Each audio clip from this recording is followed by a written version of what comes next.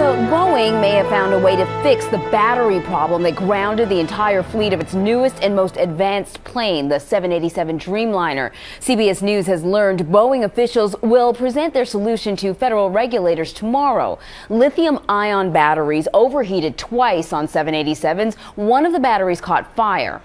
And joining us now is Mark Rosenker, CBS News aviation safety analyst and former chairman of the National Transportation Safety Board. Mark, thanks for joining us this morning. Good to be with you this morning. Well, you know, it was really scary when we started learning about these fires on board, and now it seems that Boeing has at least a temporary fix. What do we know about it? This isn't a temporary fix. Okay. This is the fix.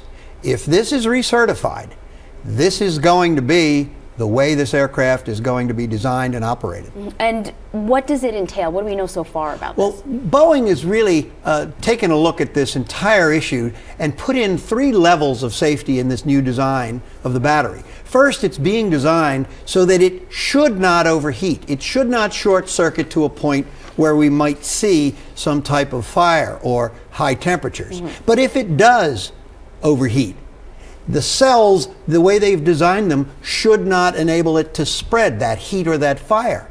But if it does spread, the 3rd level of security will be this box, this container that they put it in, which will prevent it from affecting in any way, shape, or form the ability of that aircraft to get to its destination safely. Okay, so 3 levels of protection, so to speak.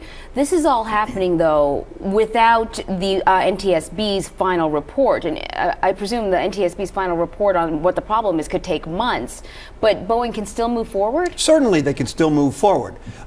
If, in fact, this design is as robust as they believe it will be, it won't matter how this really happened, although everyone is very interested in finding this out. But if they can prove to the FAA that no matter what you put at this battery, no matter how much power, no matter how much potential heat gets into the battery, it will remain contained within its ability to be in this box and not affect the ability of the aircraft to be controlled or continue through to its destination. It doesn't matter, because at this point it is an extremely safe, extremely mitigated issue of potential damage. So we're looking for the FAA to give the thumbs up, and if that happens, the Dreamliner can take flight? That's exactly right. But remember, it's got to go through a real recertification process, because this is a new design. This battery and the way it's being built has got to withstand the rigorous testing and certification process of the FAA.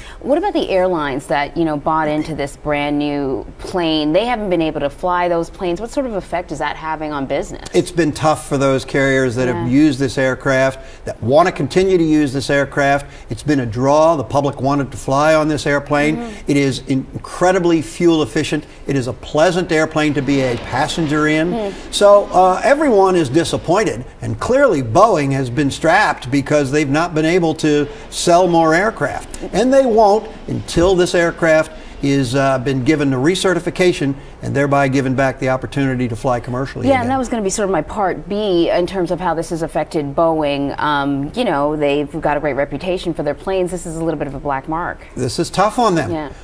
This aircraft is really the cutting edge, if you will, of technology. It really is the 21st century of aviation. And it's an exciting new airplane, but they certainly never expected to see these 2 incidents within 8 days of each other. These batteries were supposed to operate without incident for 10 million flight hours. Wow, and lithium batteries are really the way of the future, correct? These are very interesting devices that are going to be able to power very efficiently and with great amounts of charges once they get this problem resolved.